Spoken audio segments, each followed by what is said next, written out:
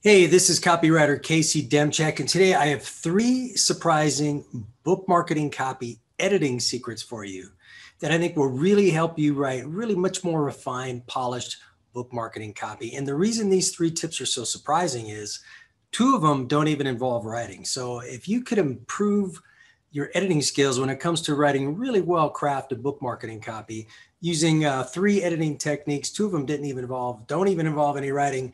I think you might be up for that. And the reason I want to give you this tip today, this all centers around a huge mistake I see a lot of authors make when they're writing their book marketing copy. Now, I've worked with over 100 authors, helping them write their book marketing copy. I've worked on the marketing copy for over 3 dozen books that have become Amazon bestsellers.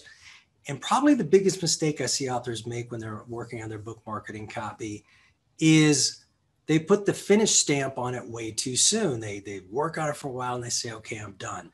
A lot of times that's because working on marketing copy for their book is something authors just want to get out of the way. They don't really like They don't really like writing marketing copy for their book. They may not feel real confident about doing that. But I think if you master these 3 editing skills I'm going to give you today, these 3 surprising editing skills I'm going to give you today, I think you'll enjoy it a lot more. And your book marketing copy, most important, is going to come out much more polished than it otherwise would. So to teach you these 3 editing techniques, let's jump to my example board here. Give me 1 second. All right, and just a reminder before I get going, and I bring this up almost every week, writing book marketing copy, it doesn't have to be a chore, it doesn't have to be scary, it doesn't have to be stressful. It should be a lot of fun. And as you incorporate all these writing techniques that I'm giving you over the series of all these videos I'm creating, I think you'll get a lot more comfortable writing book marketing copy and you'll have a lot more fun with it. Now, the first surprising editing secret I want to give you is, and again, this one doesn't involve writing. In fact, this is an editing technique you can do in your sleep, which makes it pretty cool. Let your copy incubate. A lot of times, like I said earlier, when authors finish their book marketing copy, they put the finish stamp on it a little bit too soon, or they post it to their website. What you want to do when you think it's done, let it sit, okay? And preferably let it sit overnight. Give yourself enough time to where you can set it aside overnight, maybe even for a day or 2. Work on some other projects, do some other things. The goal here is you want to let your copy sit for a while so you can come back and look at it with a fresh perspective. So work on another project, let your copy sit for at least, several hours, but you should work on your book marketing copy in the course of writing your book or while your book's in editing.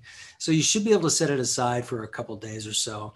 Come back, give it a fresh look. And every time I do that when I'm writing marketing copy, I set my project aside for a couple days. And when I come back to it, just the fact that I haven't looked at it in a couple days enables me to give it a fresh eye and come at it from a fresh perspective. And I always end up making edits and changes that I otherwise wouldn't have made if I didn't let the copy incubate for a little period of time.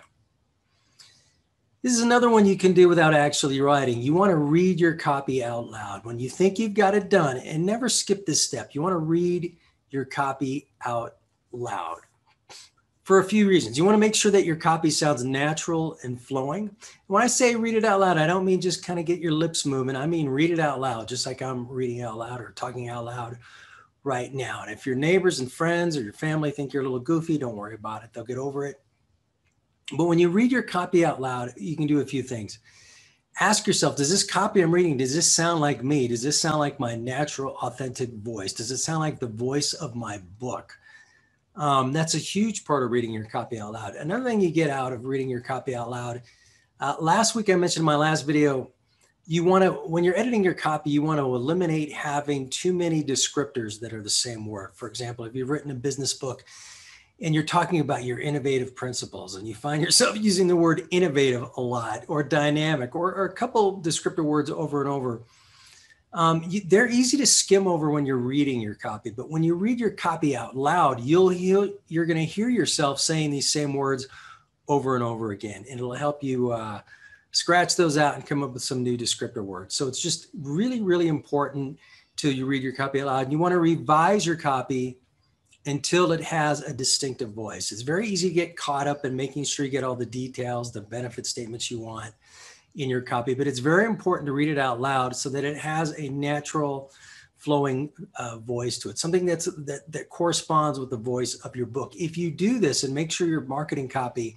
has a very distinct voice, it's going to help your marketing copy stand out in an otherwise very crowded marketplace.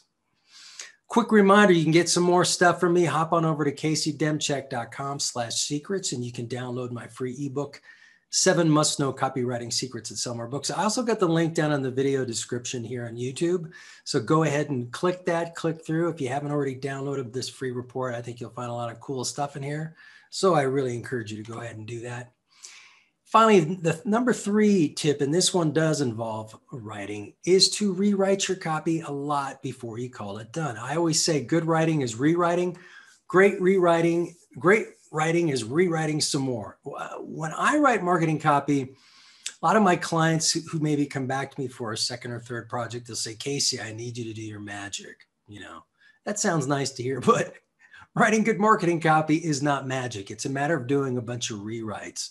When I write a blog copy, you know, I do some editing and revising to it, but I do much more editing and revising when I write marketing copy. Really good marketing copy, it looks like it's just kind of flowed out from somebody and like wow, it could look impressive. But really, to write strong marketing copy, you need to give it a lot of attention, write multiple drafts. And what this means is allow your first draft to be kind of rough, even crappy. Some of my first drafts aren't all that great, but I keep working through it. Get rid of those cliches, as I've said in the past.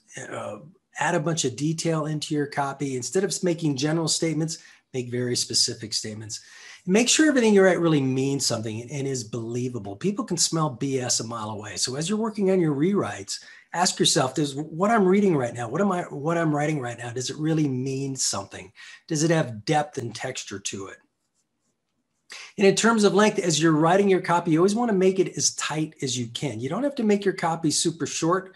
When people are deciding whether or not they're going to buy your book, they want to have the information they need to make an informed buying decision. So don't make your copy, you don't feel like you have to make it super short, but you want it short enough to where you're conveying, it's compelling, people can move through it. You don't want your copy to be boring. So that it isn't so much as my copy long, it is my copy boring. So give your readers the information they need to know to make a smart buying decision, and then stop. And sometimes you can do that with short copy. Sometimes you need a little extra copy. So just make sure you give everybody what they need and then stop. And again, the key to great writing is rewriting a lot. So don't, take some time with your marketing copy, set it aside, come back to it, revise it, kind of geek out on it a little bit, and put the time into rewriting it quite a bit. And that's how you're going to get the best quality book marketing copy. And when you do that, you're going to sell more books. And remember, your book marketing copy should feel like a conversation between you and your readers. So if you take that mindset when you write your marketing copy, you're going to feel much more at ease. It's going to be easier for you to incorporate these tips I'm giving you. Just think of it, hey, I'm writing marketing copy. I want it to sound like a conversation I'd have with somebody about my book over a cup of coffee. If you come at it from that mindset, your copy is going to be much more better. And again, as I always say, you can do this. If you've written a book, you can definitely write marketing copy for your book.